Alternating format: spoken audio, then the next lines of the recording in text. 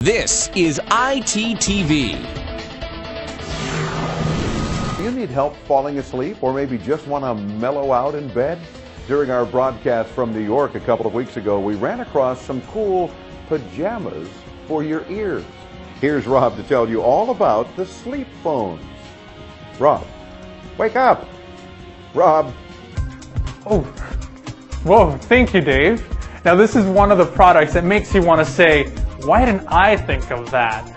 For the most part, I fall asleep listening to music. It mellows me out. One of the problems is that I would get tangled with the earbuds connected to my iPhone or iPad. Yes, I sleep with my devices. And because I toss and turn a lot, I was afraid I'd drop them. Well, the SleepPhones have proven to be effective. Basically, it's a fleece headband with speakers inside.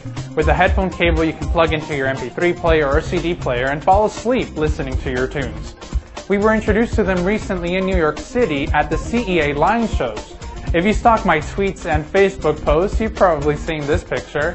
It was a late work night and I wanted to fall asleep fast, so I put the SleepPhones to the test. I plugged my iPhone to the headphone cable and adjusted the headband to where I was comfortable. I was a bit skeptical because I thought my ears would hurt and that I would wake up without them on my head. I was surprised in the morning they were still on my head and I didn't get tangled up.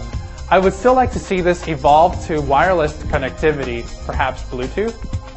I have to say they are very comfortable. To make sure you won't drain the battery on your music player, you can set up a small playlist so that it will stop playing music after a while. I put together a playlist of 25 songs on my iPhone and can't remember how many songs it took me to fall asleep.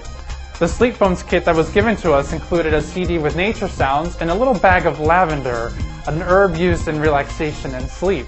Not sure how effective it was, but it does make your SleepPhone smell good. You can buy one of these kits for under $65. A little pricey, but how much is your sleep worth, especially when you can help block your spouse's snoring?